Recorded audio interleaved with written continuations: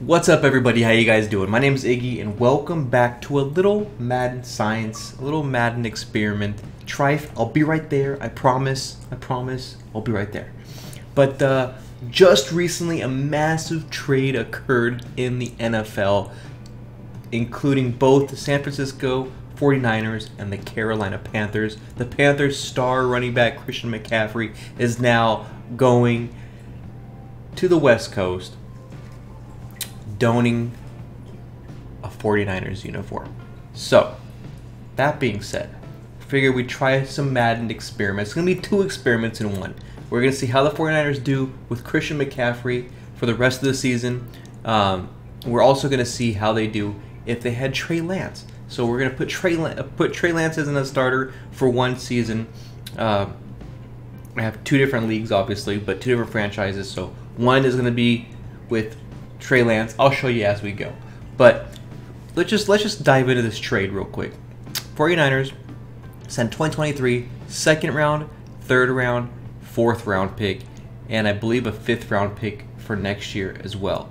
So let's just see if Madden thinks it's a good trade. Does Madden think it's a good trade? No, it doesn't. So we're gonna have to finesse. We're gonna have to finesse something. So let's just. What if we do this? What if we send a second round or like a first round pick from next year? Does Madden think that's a good trade? No. No.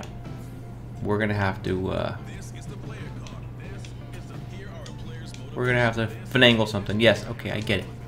All right, Christian, you are now officially a punter in the NFL. How do you feel?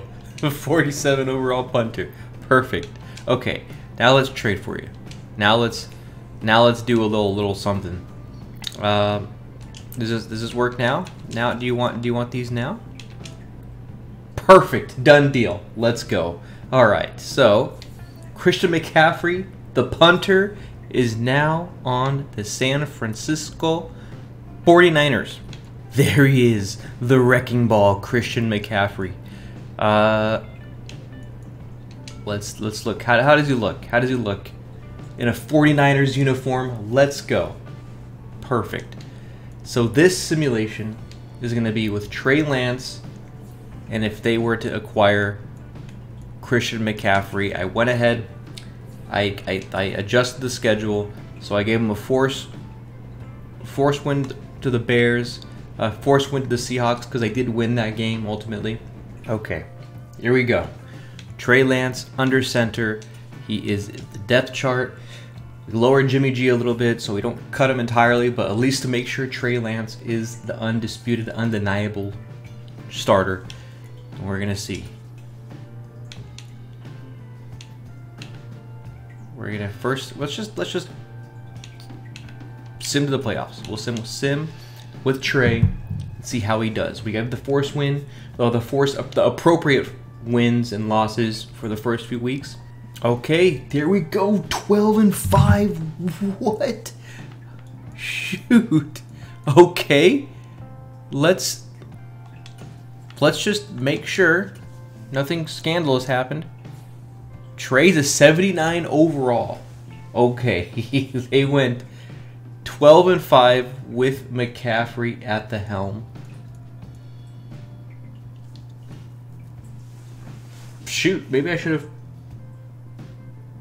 probably simmed to this week first. But anyway, whatever. It is what it is. It is what it is. They went 12-5 with McCaffrey. They got upgraded players. Nick Zakelj. I mean, let's look at their schedule. See how that went. Regular season, so they did win. They won against Denver with Trey Lance and McCaffrey, but let's see if McCaffrey did anything. Trey Lance lit them up. McCaffrey did well too. So, but Trey Lance scored the touchdowns essentially. Rams, they barely won. Oh my goodness, they slaughtered the Falcons, which didn't happen in real life. But this is with Trey Lance. Let's see, did Trey Lance make some happen? Yeah, he did. He did make some magic. McCaffrey, McCaffrey doesn't get the touchdowns. I mean, he gets the yards, but he doesn't get the touchdowns. So essentially the scoring is done by Trey. But lost to the Chiefs, beat the Rams both times, lost to the Chargers. Oh my goodness. Beat the Commanders, lost to the Raiders. So, okay. Let's see how far Trey and McCaffery can take him. My goodness. A few moments later. And they lost. They lost to the Giants, who are freaking on a roll. Okay. 33-10. Who makes the Super Bowl in this simulation?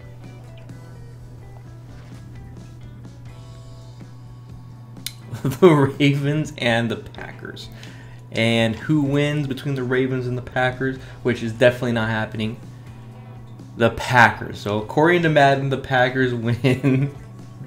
According to this simulation, the Packers are going to take on the 49ers. Okay, so now we're going to do Jimmy G's turn. Okay, here we go. McCaffrey, Jimmy G. With this one, since it's going to be the most like accurate, reflecting right now, because Jimmy G's the starter. It's week 7. I gave them the correct wins. The last one, oh, I probably should have simmed to week 7 and then done the trade, but nonetheless, that's done. That's done. So we're going to see with this 3-3 record,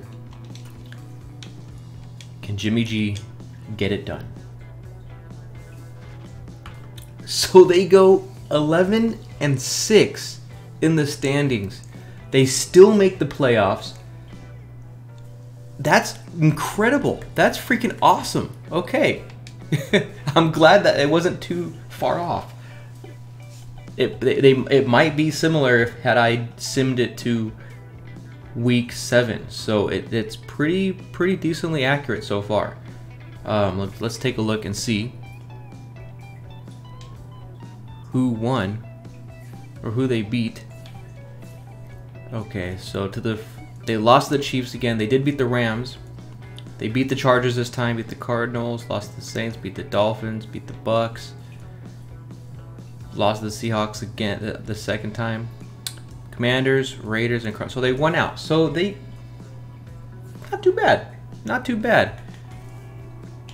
Let's see how they do.